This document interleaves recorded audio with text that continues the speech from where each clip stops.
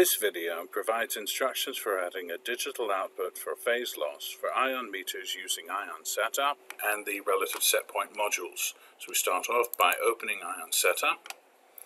There will be a radio button in the lower right hand corner that says a single ion device configuration mode. You want to be sure that's set, and the default password, unless it's otherwise been changed, is 0. Click OK. We're going to connect with Ethernet, so the Ethernet IP address should be put in here for the meter, and you put that in and click OK. It should go ahead and open ion setup. Now, in order for this process to work appropriately, we're first going to have to make sure that the nominal voltage has been set. And the nominal voltage depends upon the system voltage type that's being applied on the meter. So if it's a 4Y and Y system, you're going to want to have your nominal voltage set to be the line to neutral voltage. And if it's a 3Y delta, for instance, then there's no neutral, and so the meter would be looking for a line to line voltage for its nominal voltage. You would simply double click on nominal voltage into the meter unit password, which is 0 unless it's otherwise been changed, and change the voltage and click OK. Then we exit from here, and when we do, it asks if you want to connect to a different device. You say no, you are still connected to this device, but now we need to get into advanced setup, and we do that by holding down control and left clicking on the device over on the left hand side, and it opens the modules that are within the meter. And so they're all listed in alphabetical order, and we want to go down to relative setpoint modules and click on that folder, opening the modules that are available within the relative setpoint modules folder. We want to start by clicking V1 setpoint. Now, and then we click Setup Registers tab, and we want to make sure that we go down to Enable and ensure that it is enabled, and that the evaluation mode is percentage. You can select a value, and that would be a number of volts, so that you could eventually change it so that you say, but a certain number of volts below this, we want to go ahead and engage this alarm. But rather, if you say a percentage, then you can say a certain percentage below, we want to go ahead and engage the same alarm. So there's some flexibility there. We're going to go ahead and say percentage. Now, the over pickup, over dropout, under pickup, and under dropout are based on the idea that if you were to set this as they are to 5, for instance, for over pickup here, then that would actually be at 105%. But the under dropout works a little differently. If you set this to 5, then it would be 95%. So it's a percentage variation of the nominal voltage from the nominal voltage. So if you set it at 75, it wouldn't actually pick up until it hit 25% of the nominal voltage. We want to go ahead and set this to something different, like 25, but you can set it to whatever you like. If you set it at 10, it will pick up at 90% of the nominal voltage. If you set it at 20, it will pick up at 80. I'm going to go ahead and set these to 25, so that it will pick up at 75% and drop back out at 75%. Now, sustain until on is in the number of seconds. If you wanted to, you could set this to 0. So as soon as it drops below this, whatever it is, it will automatically pick up and send that digital out.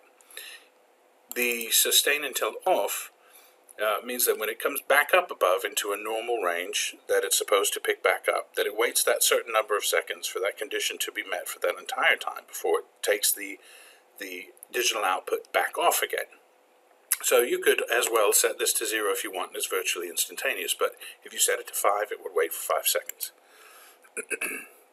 Once all of that is set, then we send.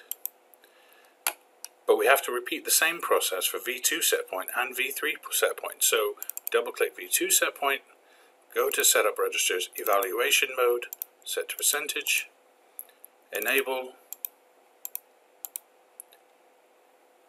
under pickup, and it's under pickup because we're doing a phase loss, right? So we want to make sure that when the voltage falls below a particular phase, that's when we're doing this.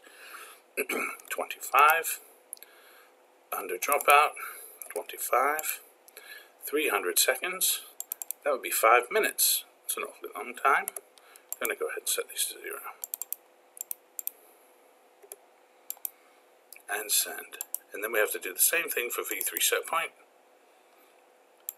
Set up, evaluation mode, percentage, under pickup, 25, under dropout, 25, sustain until on, 0, sustain until off, also 0, and enable.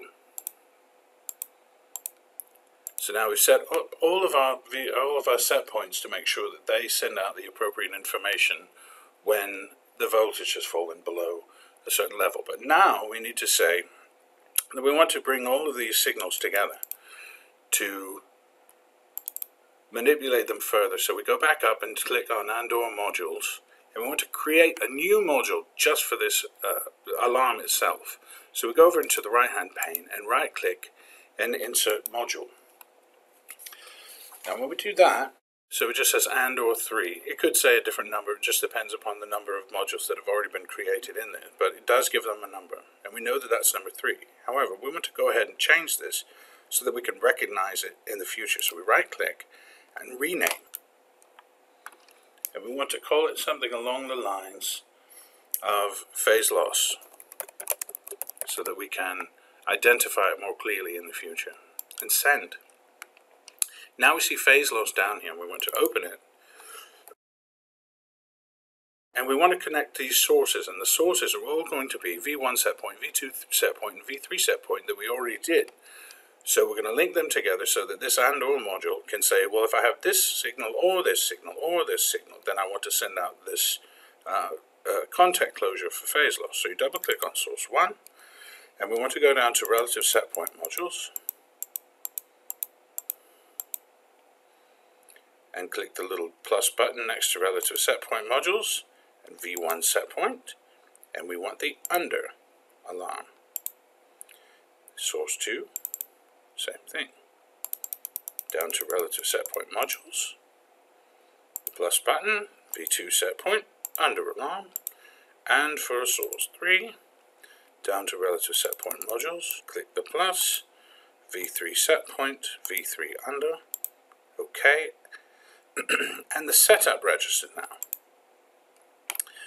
We don't want this to be AND, because then it would only alarm when all 3 are saying that there's an under voltage condition. Instead, we definitely want this to say OR, okay? And send. And now the and/or module has also been set. Now we go in the left-hand pane and select digital out modules, because now we need to hook that and/or module to a digital out. In this case, today we're just going to use port D1. So you double click on port D1, and its source is going to be the and/or module we just created. And so that would be phase loss. And there it is. And we click the plus on phase loss, and result. OK. Now we click on setup registers, and we go down to D01 port. It currently says not used. We want to double click that and make sure that it is associated with port D1 so that the contact closure engages when there is a phase loss, and send. The digital phase loss is now complete.